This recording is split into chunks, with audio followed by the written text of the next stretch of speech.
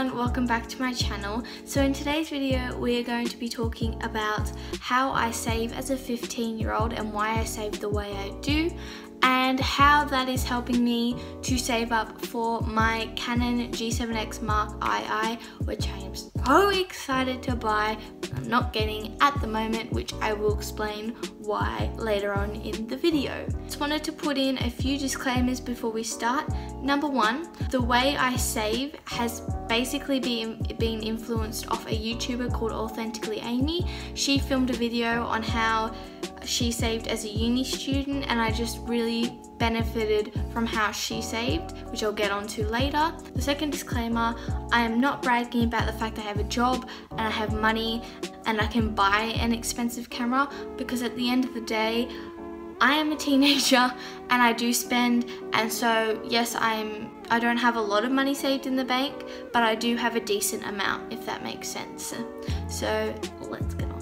So I have my little book here about what I'm going to talk about. So the first thing I want to start off with is how I saved my money when I first got a job. I got a job at Woolworths last year in June, so June of 2018, and basically I had two accounts: my spendings account, also known as a debit account, and my savings account. So my main thing with that was that I was going to not touch my savings account but have a spending account.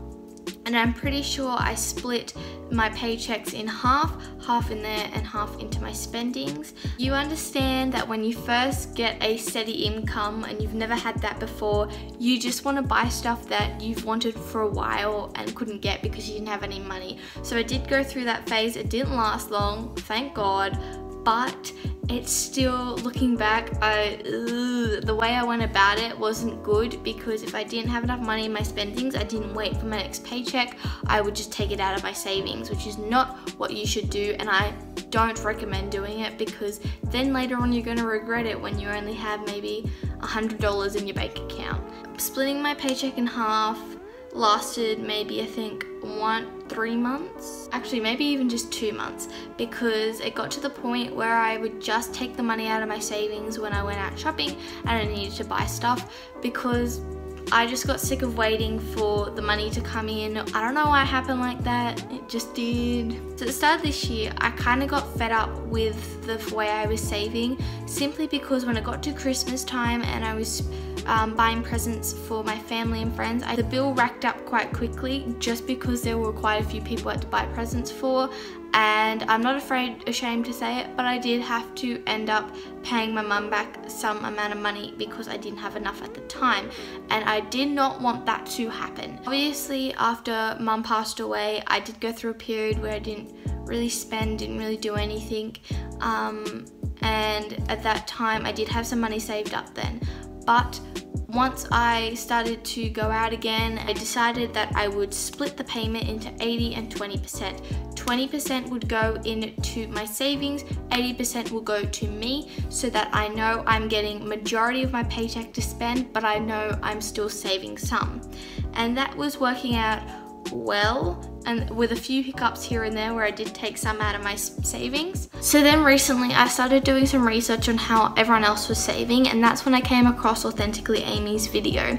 And obviously she lives at home, out of home, and she's financially dependent, so it was interesting to hear how she saved. She has 4 accounts, which to me at my age isn't necessary, and so I decided that I would have 3 accounts out of watching that video. I'm not going to go into depth. If you want to go and watch it, go check out her channel. It's a bit down further. It's one of her older videos, but it's still relevant. So basically, the reason why I wanted to open another bank account is because at the time of me trying to find a way to save, I still want to buy a Canon G7X Mark II, because I know it's an investment I want to do.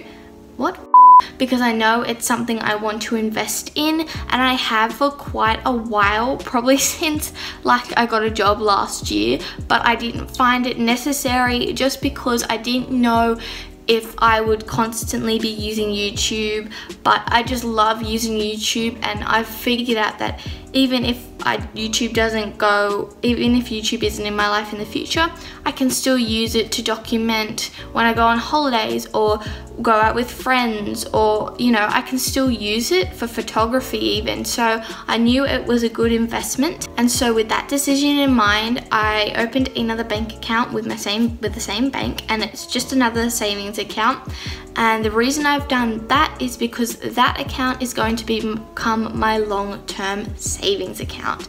So basically, I do want to move out of home when I finish school. Obviously, it won't happen straight away because I won't be financially ready, but I do want to, the maximum probably like 3 years after I leave school.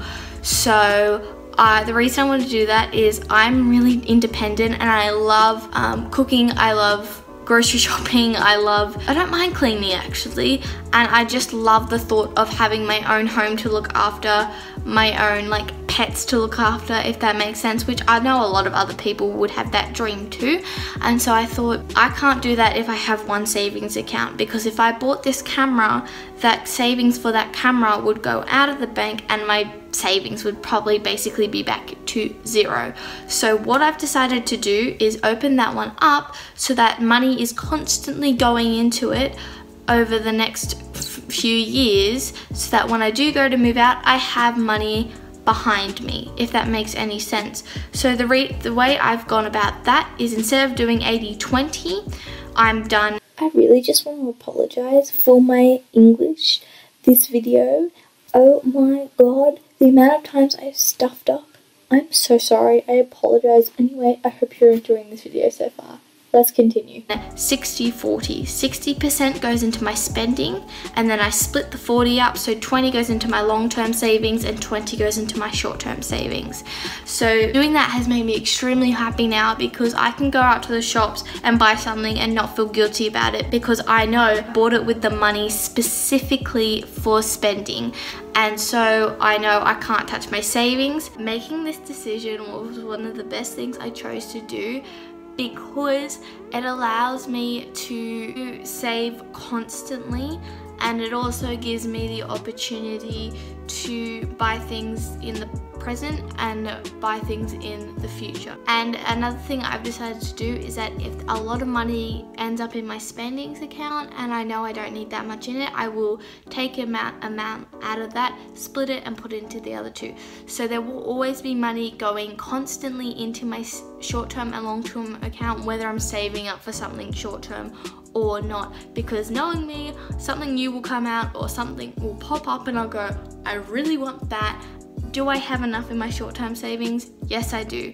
And I've also made the decision, if there is something I really want and I have enough, if I combine my spendings and my short-term, then I'll do that too, because at the end of the day, I use my spendings to shop, so it wouldn't make a difference whether I used it on something that I was saving for or something I just bought when I went out.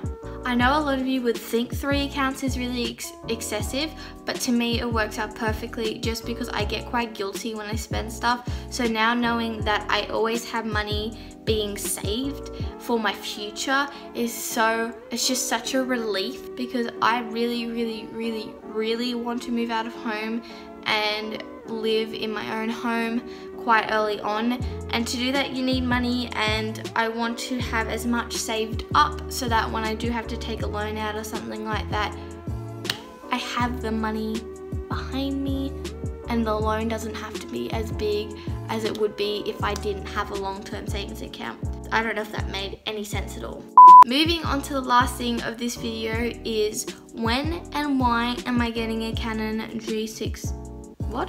Canon G7X Mark II. So I'm going to be buying my camera at the end of June. Number 1, it's going to be like a little birthday present to myself. And number 2, because if you live in Australia, then you know that at the end of every June, it's the end of financial year. And so you get your tax back. And because I earn under 18,000, I will get all my tax back, which therefore means I will get a sum of money, and I want to split that up into my accounts, which means I will have over the amount I need for the camera, so therefore when I take that money out to buy the camera, I'll still have money left over in my short term, which will be nice. So I've decided to do it that way, knowing that I will still have money left over, which is really good and really exciting. So I'm sorry that you have to wait another 2 months for it, but trust me, it will be worth it. So that is all for this financial video. I hope you all enjoyed it. If you enjoyed this video and there's something else you want me to talk to you about, or you have any other questions, please don't feel afraid to leave in the comments. I will answer them as best as I can, but please keep in mind, I am not an accountant, I am not a financial supervisor. I am a 15-year-old girl who just decided to save this way. So I made this video purposely because I know there's teenagers out there who are like me and do want to save money, and you know, it's always refreshing to see someone your age trying to do the same thing as you are. But anyway, I hope you all enjoyed this video. If you did, please give it a big thumbs up because it really supports my channel. Subscribe if you're new to join the amazing family, and I'll see you all in my next video very soon. Goodbye. She sees him walking in